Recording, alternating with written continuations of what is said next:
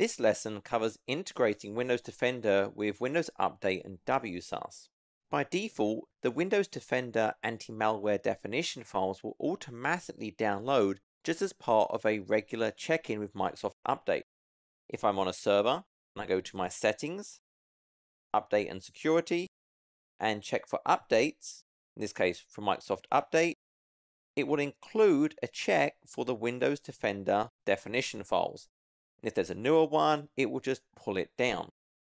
If I'm using Windows Server Update services, if I open the console, if I go to my options, I would need to make sure under the products and classifications, I would scroll down to Windows and ensure Windows Defender is checked.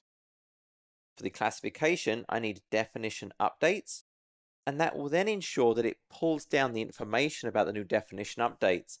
And then I would likely also want an automatic approval to make sure that for Windows Defender, definition updates are automatically approved and targeted to my list of machines. This will cause the definition file to at least once a day based on my synchronization schedule, which in my case is at night. It would then push that out to the clients based on their refresh, which typically will be daily, to make sure they're never more than one day from having the most recent anti-malware definition file.